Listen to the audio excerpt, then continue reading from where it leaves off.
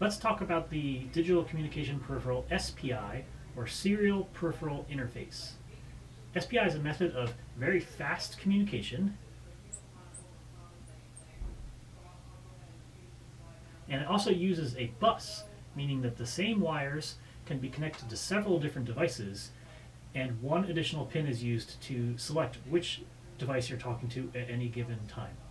So we have fast communication. The downside is it uses a lot of pins, but the bus configuration tries to minimize the number of pins that we use. So how does SPI work? Because we're a bus, we have a main device, which we call the master, and it will talk to several devices. So we'll start with just one device.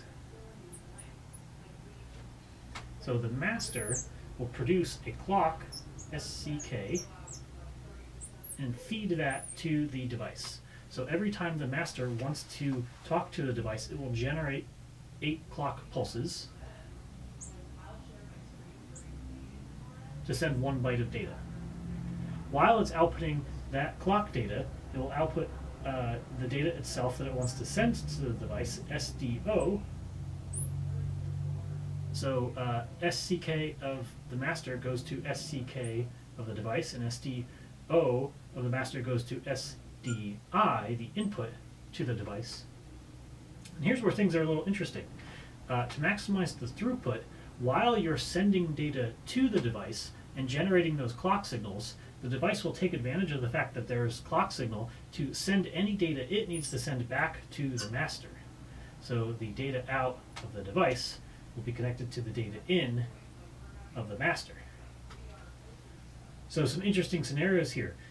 When the master wants to talk to the device, while the master generates the clock and is sending bits over data out to the device, if the device needs to send anything, it will also output data to the exact same time to the master. If it doesn't need to send anything, it will just either hold it high or low or even send gibberish.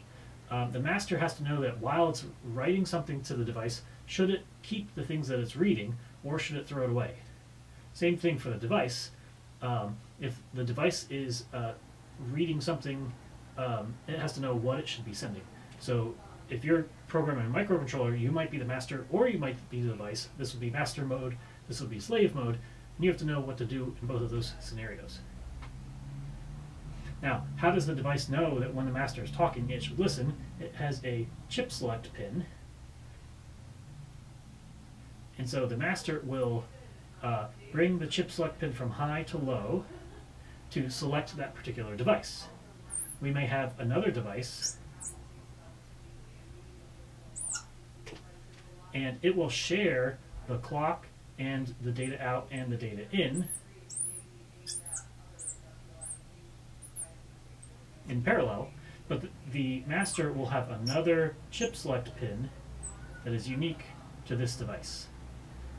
So when this chip select is high and this chip select is low, this device is listening. We'll never have both chip select pins low at the same time. Now, how fast can we go? Fast communication in this case means that we can go as high as 20 megahertz. So that's the bits per second. And the fact that we're writing and reading at the same time is kind of like a double bandwidth. So compared to something like UART, this is a very, very fast protocol. And you usually see it for high intensity bandwidth devices like an LCD or memory. Those are really great places where you might want to use SPI, where you're sending just lots and lots of data all the time, so you really want to maximize that bandwidth.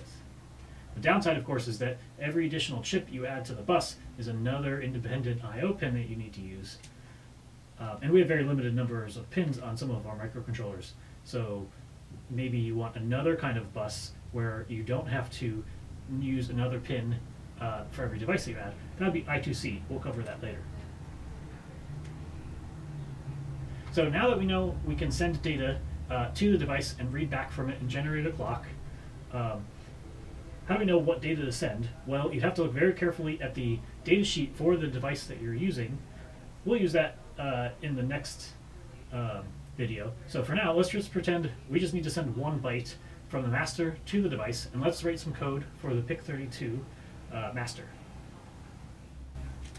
So I'm looking at my pinout and pin function sheet for the PIC32.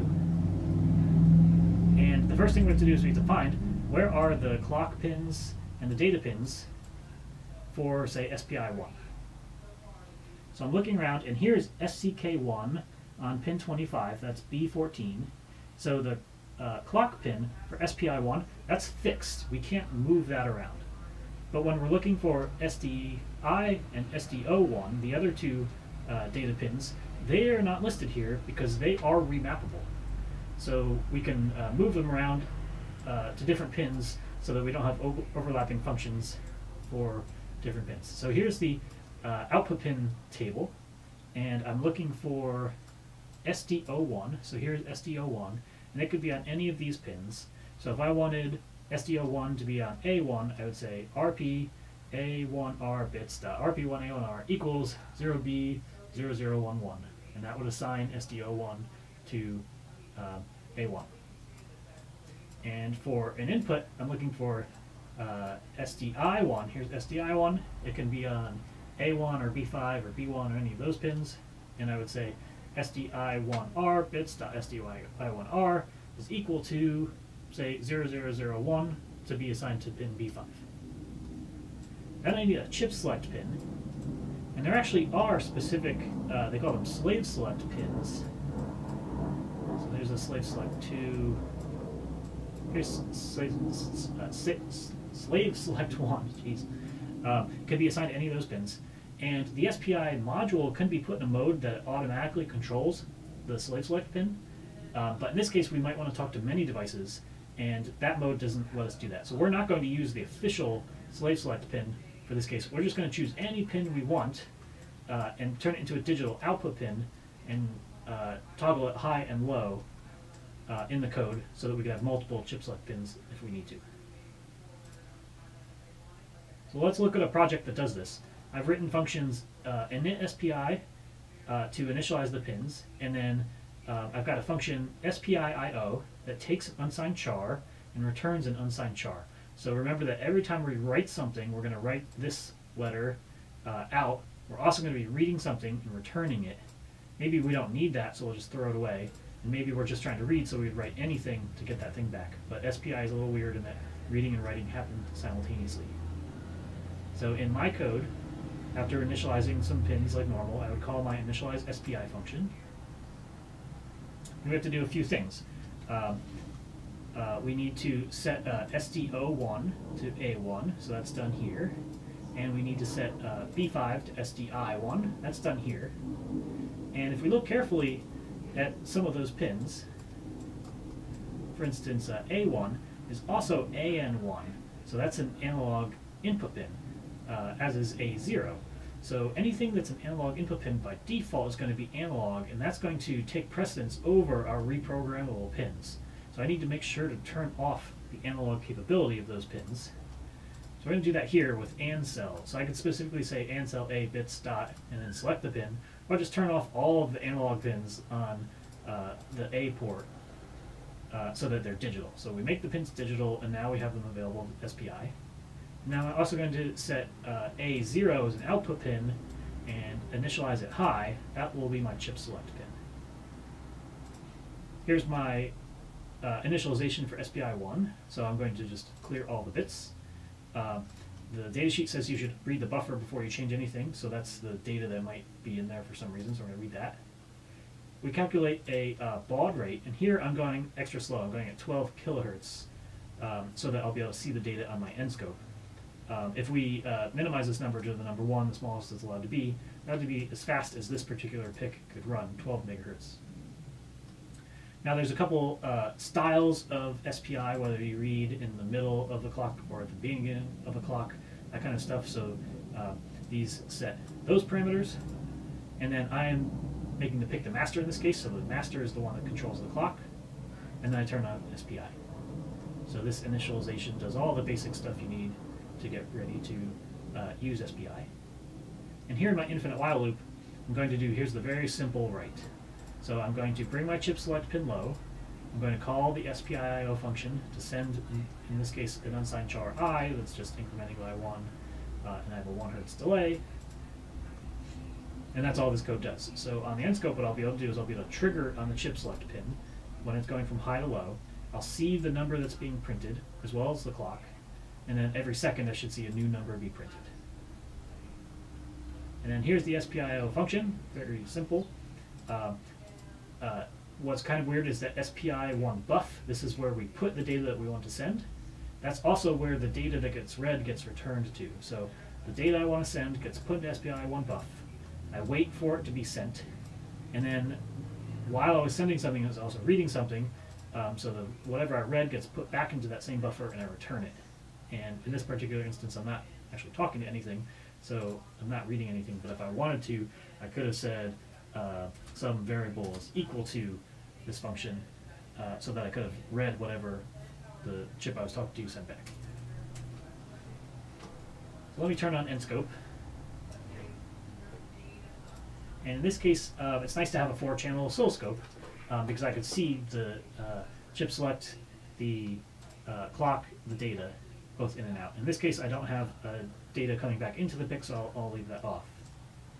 So the blue channel and the green channel are going to be my clock and data, and the red channel is the chip select. And right now I can't see anything. Maybe I get a blip every once in a while on red, and that shows that chip select went low, and that's how fast that data communication is. So we really have to zoom in to see the data. And then it's going to scroll by too fast, so I'll turn on triggering on channel 1. And I know that nothing happens when the chip select is high, so I want to look for a falling edge. So here's my chip select going low. Here's the clock being generated, 8 clock bits. And here's the data that's being sent at that particular clock speed. And right now I'm incrementing by 1 every second. So we can see that whatever this number is going up by 1. And this is the opposite of a UART. On the left here, instead of the least significant bit, we have the most significant bit. And on the right is the least significant bit. So this is the same order as if you were going to write a binary number on a piece of paper or a board. So SPI can go incredibly fast. We can get lots of data in and out. The downside of being we need a unique chip select pin for every chip that we're talking to.